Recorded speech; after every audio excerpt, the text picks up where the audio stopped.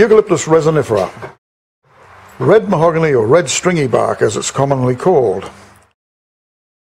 It's found in the coastal regions from Jervis Bay in New South Wales to Cowan in North Queensland. It is a tall tree that tends to grow to 45 metres with good and straight stems. The leaves usually taper to a fine point and are dark green and glossy in colour. The bark is soft, greyish to reddish brown, fibrous with coarse reddish fissures. The sapwood is pale pink and the heartwood is red to dark red. It has a medium durability of 2 and a medium strength of 2.